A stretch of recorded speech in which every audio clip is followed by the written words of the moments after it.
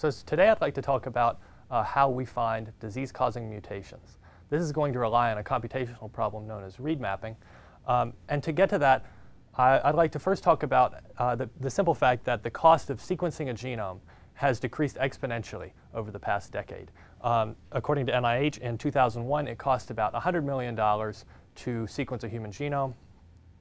In 2013, that's well below $10,000, and there's a hope that we'll soon see the $1,000 genome.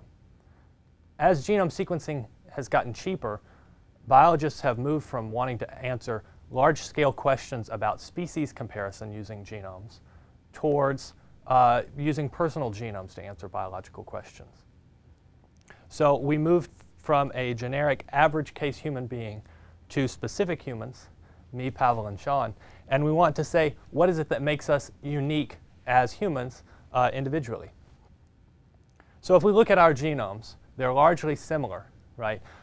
We only have small variations for the most part. And the most common type of mutation causing these variations is a single nucleotide variation. So we may see a substitution in the same position. We might see a C, an A, or a T. Okay? So the question then would be, why do we care about this? And there's many different reasons why we want to do personal genomics. Probably the most popular one is that they can help us with identifying the basis of genetic diseases. Sean and Pavel mentioned in the assembly talk that in 2010, this child, Nicholas Volker, became the first human being to have his life saved because of genome sequencing. They found they were able to use gene therapy after having performed a number of unsuccessful surgeries. And so the hope is that this is going to be the future of medicine, that we'll be able to identify genetic issues using an individual genome and use these to design effective treatments.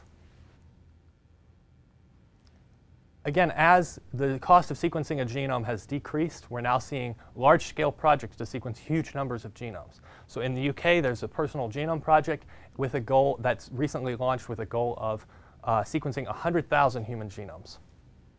Of course, it's not a central focus of what we want to talk about today. We want to talk about a computational problem today.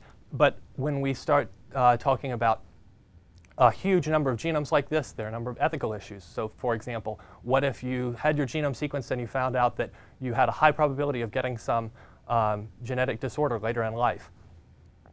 Would your employer be able to fire you because of that, because they wouldn't want to keep you around?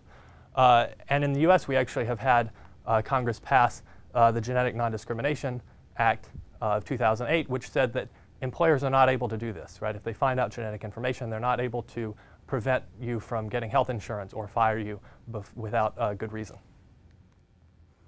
So we want to move, again, as I said, towards a computational problem. And the computational problem is going to work as follows. Once we've sequenced a human genome, we can now have a reference genome. So we have a genome in a database that we can compare against, since we know that all human genomes are very similar. So our question is, how is it that we can assemble individual genomes now efficiently using the reference genome information that we already have? The question would be then, why don't we use assembly, right? We've learned a lot about algorithms in this course. We have a huge arsenal of different methods that we can use to answer questions in bioinformatics. So maybe the most obvious solution that we would do would be to say, let's just sequence, let's assemble the individual genome from scratch. And then once we have assembled that using the assembly methods that we already know, we can compare it against the reference genome and identify places where the variants occur. That's a perfectly reasonable way of looking at the problem. But traditionally, constructing a de Bruijn graph or to assemble a genome from scratch is something that takes a lot of memory. Our hope is that we can use the information that's stored in the reference genome. If we have, if each individual has 99% similarity with the reference genome, then we shouldn't need to start from scratch. We should be able to use the information that's in that reference to help us assemble each new individual genome. So our end hope would be maybe you could go into a clinic and have your genome sequenced in 10 minutes using the reference, that it would collect and map your reads. Now, what do I mean by mapping reads? By read mapping, we mean that we want to determine where each read, so each read that's generated by the sequencing machine, has high similarity to the reference genome. Okay, so rather than assembling from scratch, we're going to take each of your sequencing reads, and we're going to say, where is this read most similar to the reference genome, and is there any variation there? So we might see a perfect substring match here, we might see a substitution here, and we may see a deletion there. We're going to focus on a simpler question, though, which is going to help us generalize the problem, which is, where is it that the sequencing reads from your genome, where is it that they match the reference genome exactly? If we can answer this question, then maybe we can generalize it. Okay?